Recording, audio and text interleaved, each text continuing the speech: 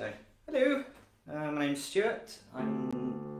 Today I'm going to be playing you some pieces that I've written and arranged that are kind of inspired by my wide-ranging repertoire of interests. This first piece is from a series that I'm calling Songs of Isolation, called Spring's Return, and I kind of wrote it all in one go. It just arrived in my head fully formed as I was listening to the birds outside my window and kind of reminded that no matter what's going on in the world of people, nature just carries on. The seasons come and go and spring does return. So I kind of wrote this piece as a reminder to myself as much as anything that this too shall pass, whatever's going on in the world. So this is Spring's Return from Songs of Isolation.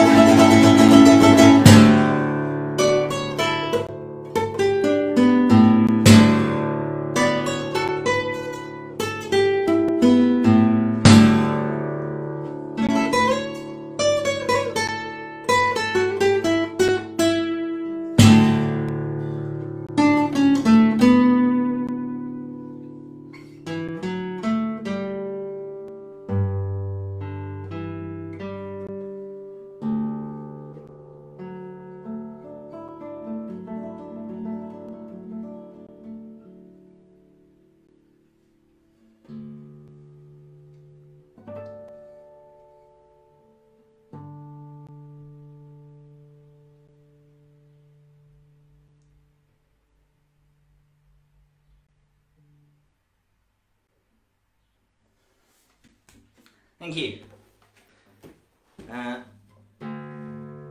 So, as I said, I've got a lot of sort of diverse musical influences. One of them being music of West Africa, the Mande people, which I started learning about 2.5, 3 years ago. First from recordings by a guitarist called Derek Gripper, who makes classical guitar arrangements of West African kora pieces for the guitar, and then through talking to more musicians and kind of learning from them, which is how I got introduced to Flotsam sessions. I met Moa after a concert, and kind of learned some kora pieces from her and learned a few more tricks about playing West African music. So this next piece is one from that tradition. I'm just going to play you a short song by the late, great Malian guitarist Farka Touré. This is a song called Bakoye.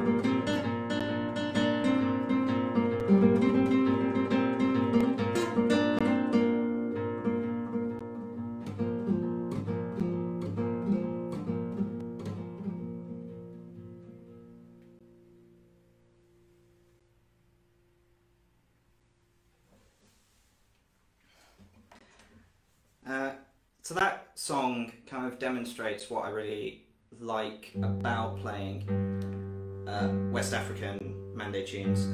Kind of the repeating groove bass line, kind of limited chordal palette, if you like, and it kind of encourages you to improvise and make use of melodic motifs and mix and express yourself on the fly in a way as a musician. And I wanted to see if I could bring that to other forms of music that I play, that kind of improvisatory styling and the groove and the repeating cyclical nature of it. And around the same time as I was kind of diving headfirst into English folk song, particularly the folk song of Oxfordshire, where I'm from originally. So I did it with, I kind of took that and put it into this arrangement of a song called the Mayday Carol, which is from Banbury in Oxfordshire, just up the road from me. And alongside that I mixed it with other sort of structural melodic elements of some Indonesian music that I also play, gamelan, which I will get to later. So this is an arrangement of the Mayday Carol, and I'll play the tune first on its own, just so you can hear how it sounds originally, and then I'll launch into what I've done with it.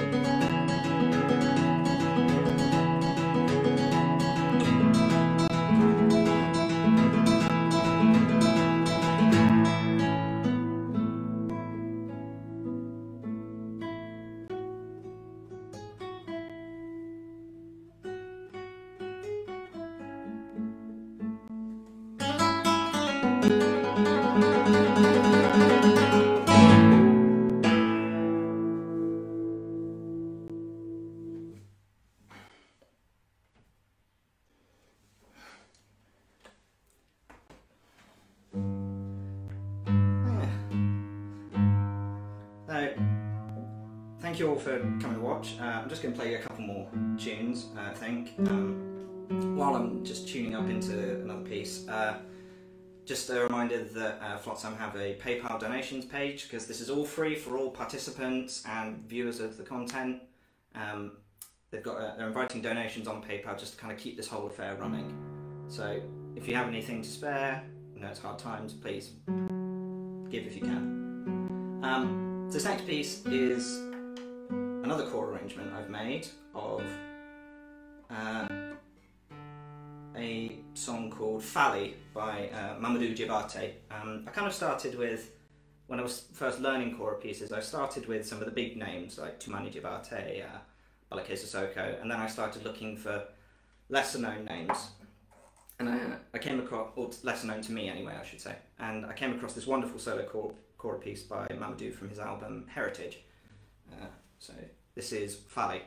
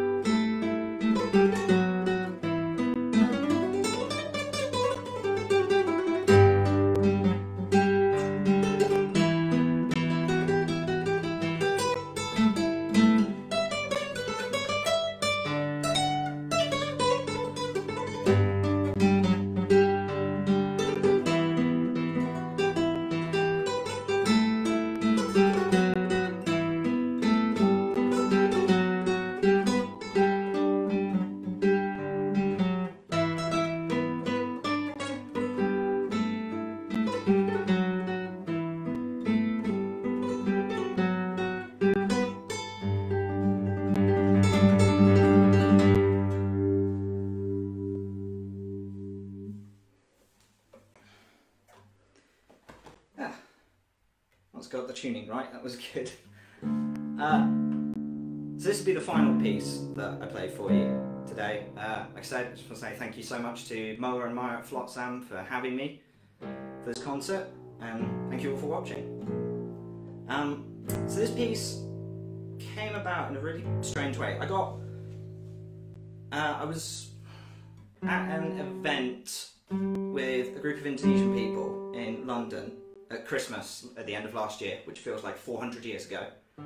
And I was introduced to a concept called the Wallace line, which I'd never heard before. That was posited by a British naturalist called, I've got the name there, Alfred Russel Wallace, who kind of at the same time as Darwin came up with the idea of evolution, and he went to Indonesia, or what is now Indonesia, published a book called the Malay Archipelago, and came up with this idea called the Wallace line, which was a metaphorical line between the islands of what is now Indonesia, separating the flora and the fauna into two categories, which are those that are primarily descended from Asia, and those that are primarily sort of related to animals from Polynesia, Australasia, that kind of thing.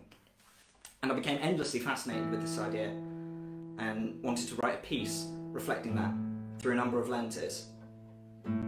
So the idea of a continuous musical line running across a whole piece, but shaped by my kind of musical influences, and there are clear distinct sections where one influence ends and another begins, but also a bit of blurring and mixing between. So I came up with a motif and tried to filter it and imagine it through several different musical lenses. You know, what would it sound like as a classical counterpoint? What would it sound like as a bit of folk tune inspired? What would it sound like as minimalist motifs working? Or if I influenced it with West African sort of bass lines and cyclical structures, or brought in some Indonesian gamelan melodic ideas like sekarang, they're called, and kind of the structure. So hopefully you'll hear all of that in this piece, which will be the final thing that I play. This is my composition, the Wallace line. Again, thank you to everyone at Flot Sound for having me.